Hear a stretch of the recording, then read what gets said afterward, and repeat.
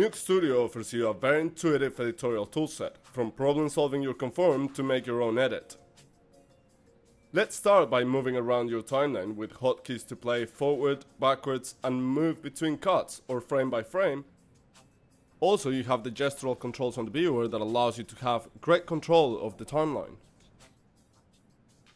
On the left hand side of the timeline, you can find the editorial tools that you need. Track selection, sleep and slide, ripple and roll edit, retime tool and erases to cut or join your clips. You can use as well the multi-tool, that is every editorial tool in one.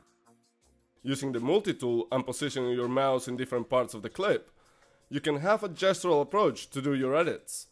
With any of the editorial tools you get immediate feedback on the viewer. All the editorial tools can also be controlled by using hotkeys.